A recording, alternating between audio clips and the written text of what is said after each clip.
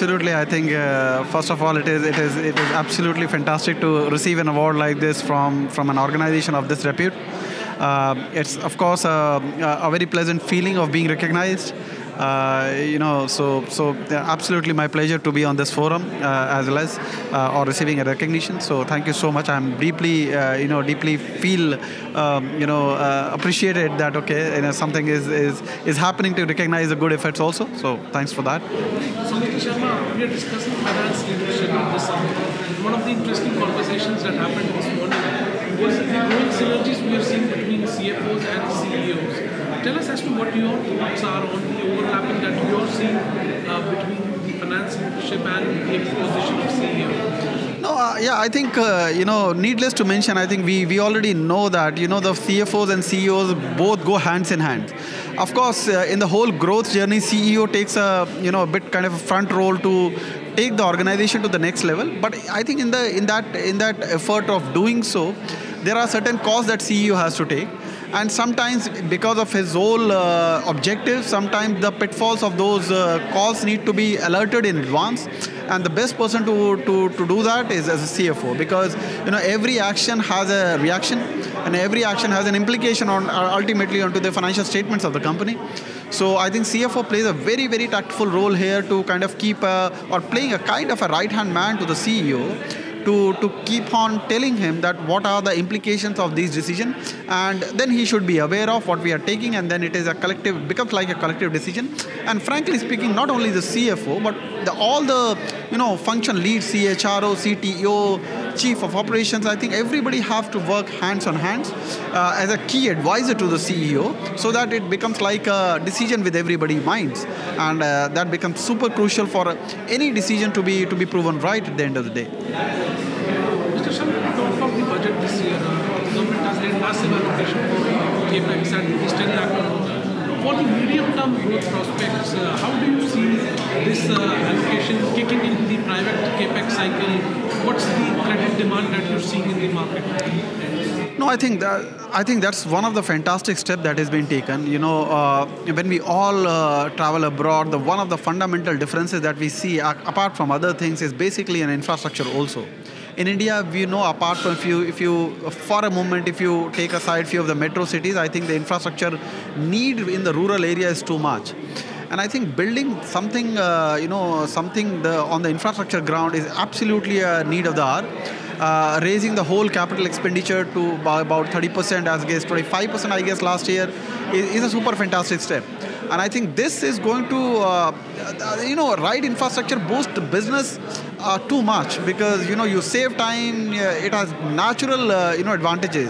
You save time, you save fuel, you save efficiency, and the business can grow much faster. So I think this is a fantastic welcome stage, not only in a welcome step, not only in a medium term, but also in a very long run. I think it is going to play a very, very robust role. Of course, needless to mention, I think this has already been taken care or will be taken care, not only allocation of the funds, but also the execution of the plans. That plays a very important role, and I have no doubts in that the plans will be done as per the plans, and I think it is going to play a significant role. Yeah. Mr. Sharma, 2023 seems to be carrying some of the pain points of what started transpiring in 2022 in terms of high inflation and the subsequent monetary tightening that we are seeing, growth moderating a bit. As finance leaders, what would be your strategy for navigating the fiscal year ahead, and what would be the strategy from your company's perspective as well? I think we are very growth-oriented organization. We are a tech organization who are present in almost about 15 countries with almost 6,000 people, $500 million revenue. So we are into a very, very interesting phase as of now. After post-COVID, of course, there are certain challenges for the tech companies. But I think not only for tech companies like us, but also for every other industry, it's becoming absolutely critical to be aligned with the latest technologies, latest changes that are happening, because the changes that are happening are very uncertain. They were never been even thought through that these kind of changes can come. We are talking tools like ChatGPT, which seems to be in a long run replacing Google even, and you can create a lot of artificial robots and like humans who can talk, right, and can give you answers real-time basis. So the point is that not the finance organization also are now compelled to become a little bit of a tech organization.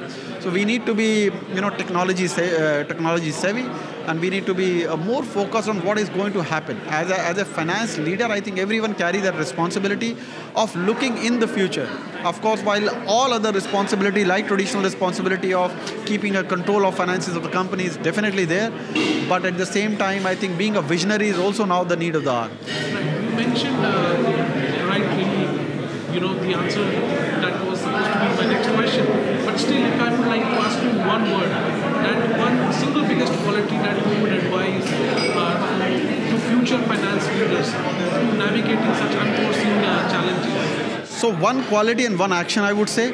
One, definitely being proactive. When you say being proactive, be very, very proactive, not only for your organization, be very proactive in terms of what is happening globally.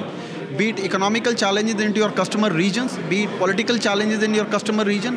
What are the challenges even at the customer level? What is happening there? What are the disrupting technologies that are coming which can disrupt your own platforms? So those are the things that somebody need to be very, very careful. And second but not the last, is of course building a very, very talented team. I think if you have created a team which is better than you, that should be the focus. Then I think in the tougher times, that becomes your savior. So I think these are the two actions which every finance leader have to keep it in mind nowadays. These used to be the CEO responsibilities, but I think now it becomes very important for CFOs also to build a team who doesn't only think about numbers, who doesn't only thinks about hardcore finance matters, but also thinks about business, also thinks about actions or results of the actions that they are going to take. More like a problem solver. If they don't appear like a problem solver, I think that is not a long-run game. Mr. Sharma, thank you so much for your time and talking to us, and once again, congratulations. Thank you so much. Thanks again.